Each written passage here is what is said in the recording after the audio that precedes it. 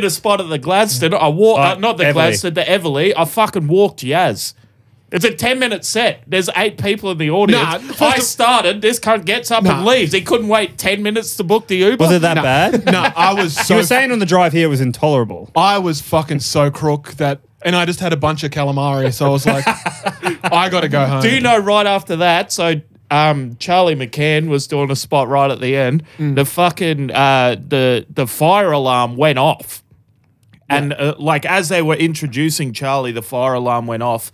Ben and Jamie were on like introducing him, and they were like, "Can someone check if we have to leave?" So I went out and I was like, "Do we?" And they were like, "Yeah, get out." Yep. So I came in. I was like, "Yeah, they said we had to go." So everyone clears out. I quickly went for a piss and finished my pint, and that last piece of calamari that you left. There you go. Charlie was stoked that he didn't have to do a spot. Everyone just kind of milled about out the front. Then they turned the alarm off. And in he goes. Yeah, we bullied him back into it.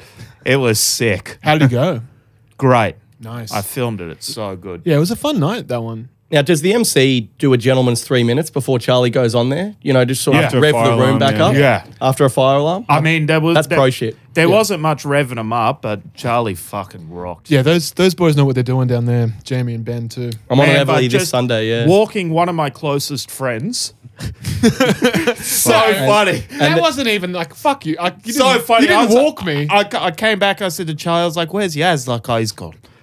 I was Is so, he gone? Is this a long durry? No, I was sick as a dog, my friend. I was so sick. Don't take the fucking wind out of my sails here. It's the one thing I've got. I walked my mate. Yaz. Ah, well, yeah, sure, man. Wait, Listen, so- that so was you're- the one time you haven't like walked me. Every other time, yeah. Yeah. So you're living my dream walking away from this shit. Like, I normally watch it.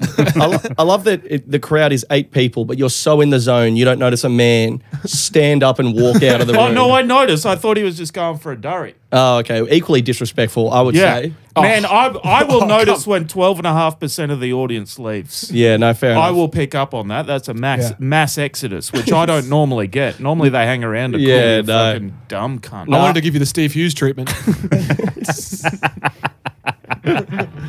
This is the Mugg off, baby.